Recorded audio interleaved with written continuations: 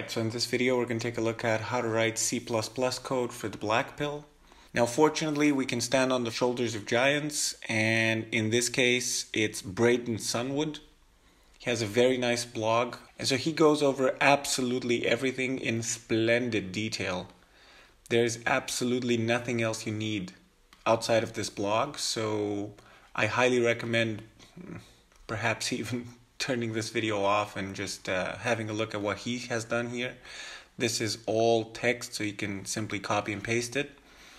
But just for completeness and to make this series as holistic as possible and to document everything I've done, I'll go over it on my channel, but it's basically all him.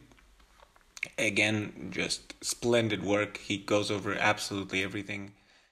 Alright, so let's create a new project, STM32 project, and we're going to select our MCU, and in this case it's an STM32F 411 CU6. Now there's a Turkish version and a regular one. We're going to select the regular one. Give our project a name, so testbench hello world CPP, and very important in this case, do select C++ as the target language. If you will not do this, you'll get a bunch of very weird nondescript errors, and so just be sure to always click this if you do want to use C++ in your projects. So next and finish. And so next up we'll select our pin. So the LED is tied to 13. So port C13 GPIO output. Alright, so this is going to allow us to have control over whether we drive it high or low. If you don't do this and you still drive it high and low, you will not have driving current. Next up we'll select our high-speed clock as crystal ceramic, and over in sys, this is not super critical, but I've seen people do it and I've always done it, so just select trace asynchronous and systick, and let's head on over to the clock configuration and speed stuff up. So right now everything's running at 16 megahertz and it can run up to 100, so yeah, let's get that done. So high speed clock over here, we'll want to divide this by 25 and select it over here with this mux. And you can see now the peripheral clocks are too high. It wants it to be at 50. We just hit divide by 2 over here, and yeah, this should be enough. So click the IOC name over here and Command S, and this will generate all the code. Alright, and as I've talked about previously, we still have a main.c over here. So this will be located in source. So we're over here.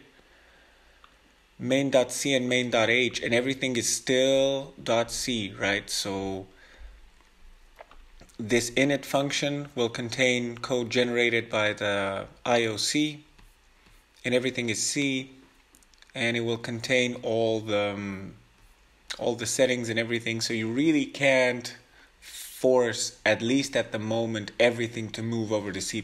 So what we will do, and what Braden told me to do at least, is we'll create a wrapper that basically allows us to call a C++ environment from a C environment. And keep in mind, this will all be boiled down to machine code, right? To whatever core this is running, a RISC-V or ARM core.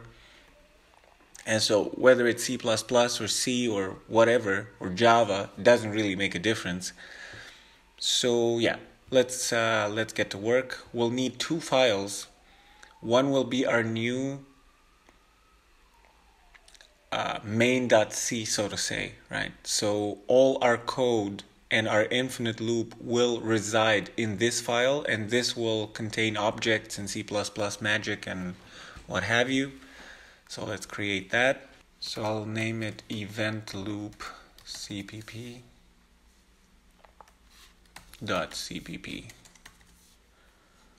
Finish. And we'll also want to create a header file for it. So new header file event loop cpp.hpp. Okay, so finish. And yeah, over here we'll want to declare event loop cpp.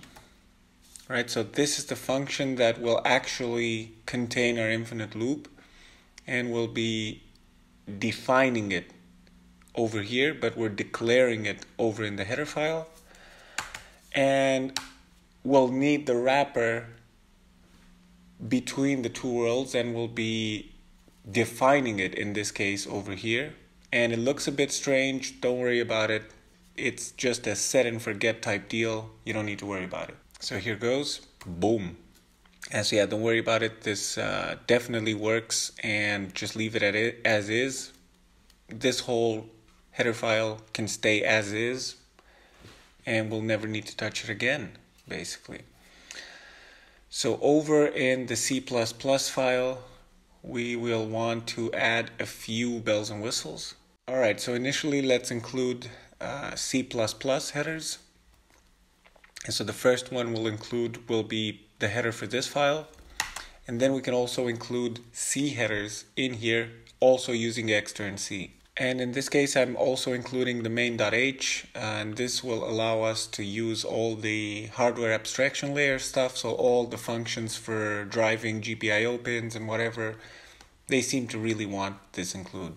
And so right at the bottom of this file, after everything was written, and you want this to be at the bottom always, we have this extern C where we actually define the event loop C function.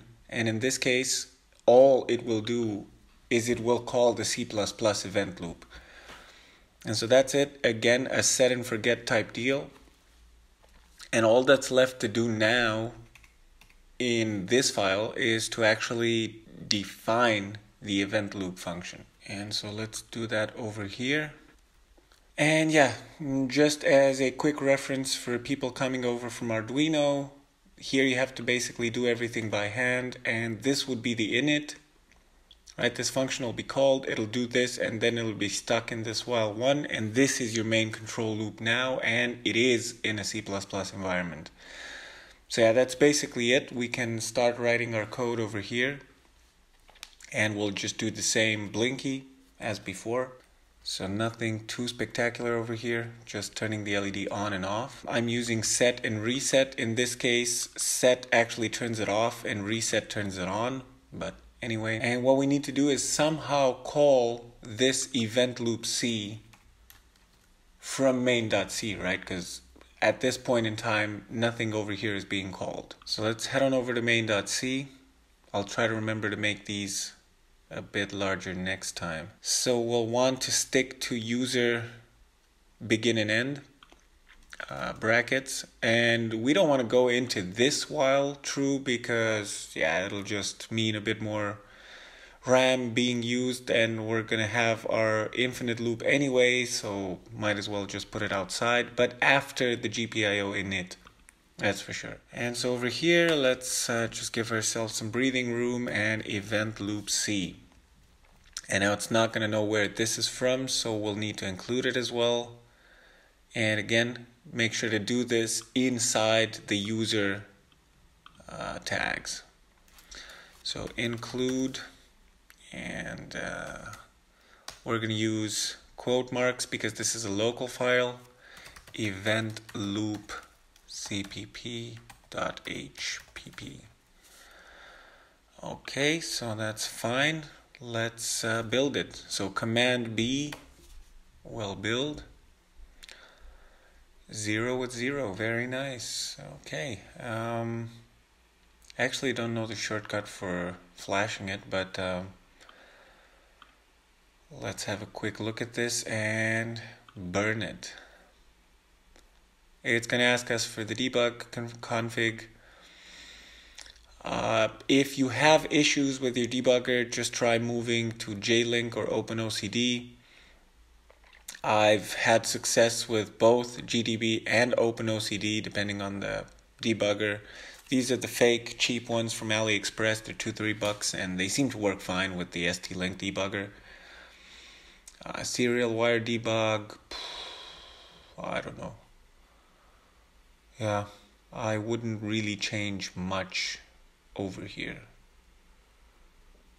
at this point in time. So just click OK and it's gonna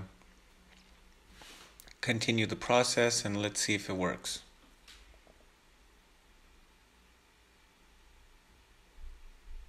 Alright, so I think this is a success. Let's go 2000 and 2000.